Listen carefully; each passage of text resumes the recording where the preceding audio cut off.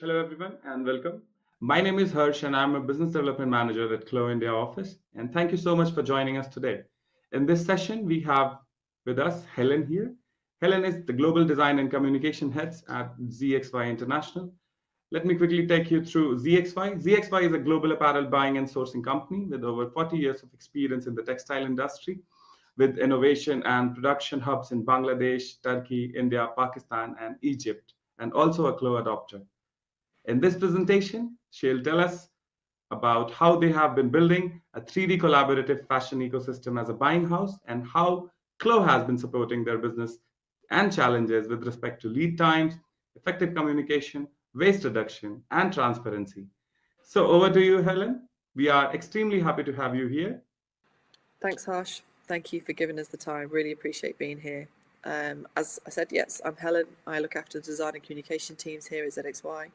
We are a global apparel sourcing business. And yes, an adopter of 3D Khloe. So today I'm just going to give you a quick overview of some of the benefits we found as a business and how we've been working with it. I'd say we've had Khloe 3D design in the business for around 6 years. I would say that the volume and the acceleration of that using that software has happened in the last 2.5 years, especially around the pandemic. It makes sense in terms of the challenges that our industry has hit in terms of the non-travel and the lockdowns around regional and global areas. So in terms of the 4 buckets, the 4 benefits that we're seeing as a business, speed and efficiency is pretty much coming number 1 in terms of, when the pandemic hit and we were struggling to visit our customers or go and see our inspiration or shop or research, the fact that we can still keep doing what we do in terms of producing garments, producing protos, making design, presentations, putting together collections, but via 3D was paramount for us. We kept giving our customers new information and new innovation and new ideas, and we're able to keep that flow of design proposals coming through. Again, communication, it kind of falls onto the back of efficiency. We speak around 10 or 12 languages within our business, so communication is always key, understanding what each of the teams are doing and how we're working, plus the subtle handwriting and requirements from the customers. Again, it's really easy for us to show a 3D sample and make real-time changes to that sample so that we get the right amends and the look and feel that the customers are needing straight away. Digital possibilities, again, this has opened up a completely new spectrum of possibilities for us. Animation, VR, AR, working with, digital showrooms. The list of what we can do now is endless, and it's really exciting for the teams to be involved, to be able to investigate and kind of research and show new ways of showing their products. So again, it's kind of reignited that creative fire within the team.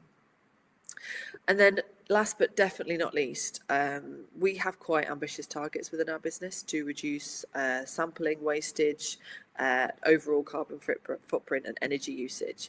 3D alone reduces our design output of proto samples drastically. I mean, within the last year, we have cut 35% of our sampling usage within the business, so globally, which is quite some going, really, in terms of we now have customers adopting, working with 3D garments and protos for selling from SMS level, which again takes a huge amount of sort of sampling and yardage requirement out of the business. So again, another really strong benefit for us as a business. So as I was saying, the digital benefits of working have really shone through in terms of for us from Khloe's perspective of what's possible. As I was saying earlier, we can reduce our wastage, we can reduce our overall sampling.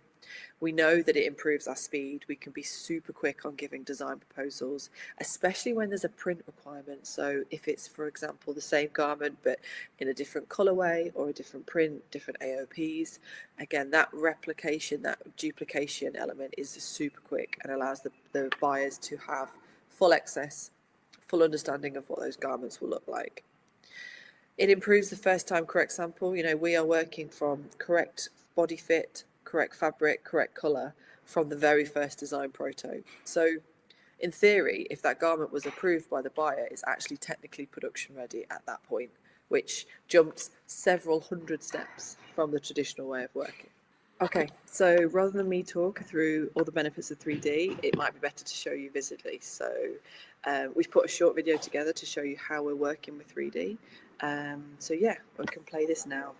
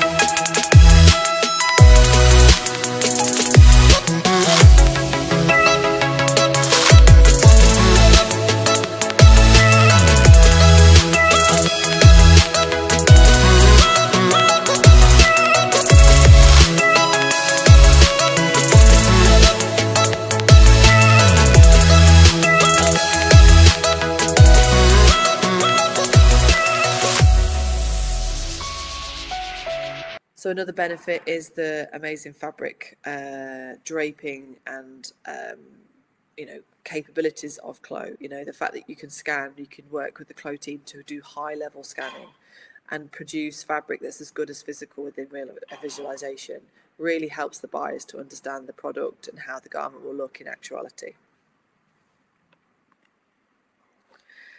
So in terms of the reality of 3D prototyping, I'd say when we first started working with it, a lot of our customers were maybe a little bit nervous to jump into 3D. How realistic is it? How do I work with it? How do my teams work with it?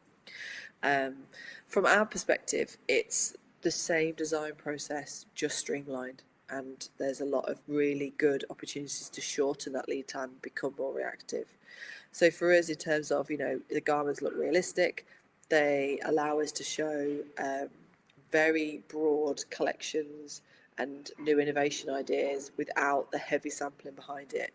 And again, it's really sort of created a creative group of people within our team who are really enjoying using the software and getting a lot out of it. And we're seeing the benefits coming back to us from customers. So for us, extremely, extremely useful and very valuable tool within the business. Okay, so that will give you an overview of how we're using it. So I'll hand back to Harsh. Thank you. Thank you so much, Helen. It was an amazing presentation. Glad to see how versatile your workflow has been with Khloe. Now I would like to ask a few questions based on your presentation and 3D journey. So coming to our first question, what was the driving force to adopt 3D? I think as a business, we are very design focused, and Khloe in its essence is design focused. It's very intuitive from a designer's perspective. So it was always going to be on the horizon for us about how to, when the software was available and we started originally talking to Khloe, the idea that the designers could show the 3D work, show their ideas in real time was obviously a no-brainer to us. But the driving force for us is definitely, the innovation and the speed it allows us to work at. So I've said I think I said in my presentation, when we first started working with Khloe, people were a little bit nervous of the technology. I mean, from a customer perspective. So they were always open to seeing that we used it, but didn't quite know how it fitted in with their process and their workflow. Obviously, as the pandemic hit and things became more difficult to do in physical form, 3D was then the next obvious solution. Okay. Coming to my next question now. So what are the product categories that you work on in 3D? Do you have any plans to expand to more categories? Great question. We're a multi-category apparel partner. So I haven't found a product that Khloe can't do yet. From footwear to knitwear to flat knits, heavy cable, embellished print, all different types of trims usage, buttons, zips, poppers, snaps, you name it.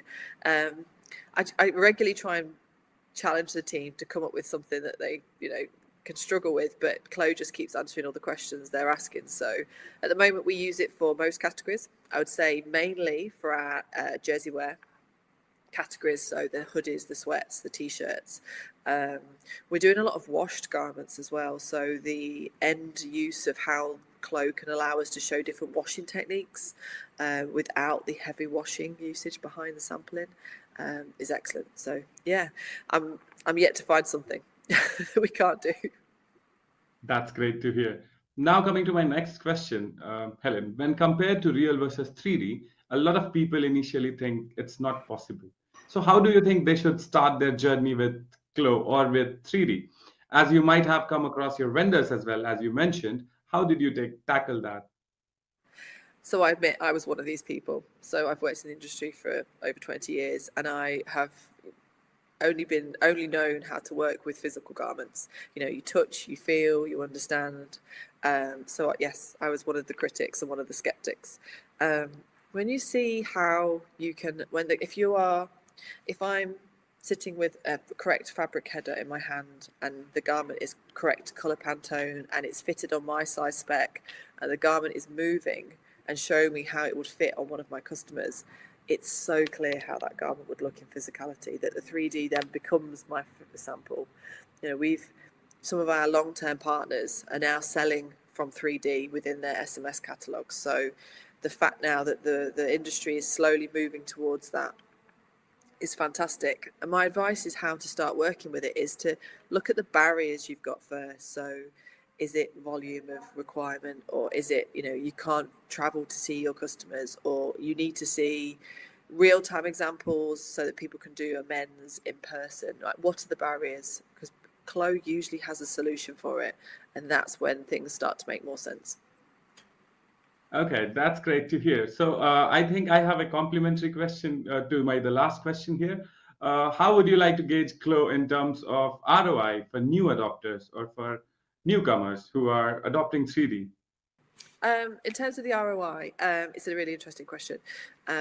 We know that an investment within Khloe we made a significant investment within Khloe within our business, but it was the right decision for us because it kept us moving in really tough times. One of the main ROIs for us was be able to deliver design proposals consistently through a 2-year period of various lockdowns within our customers' areas or where our head offices were. It kept us moving. It keeps us always looking for the sort of the newest innovation and how we propose things. It's changed the way we present garments to customers. So fundamentally across the business, that's now changed. And it's allowing us a lot of flexibility in how we work. So the ROI for us is significant, and we are continually seeing benefits the more we delve into it. Here's my last question to you, Helen. So what is your future roadmap with Khloe? Oh, the possibilities are endless. I've got a very energetic young design team, about 35 people across the globe, and they're all knocking on my door with very, very good ideas of what we could do with 3D design.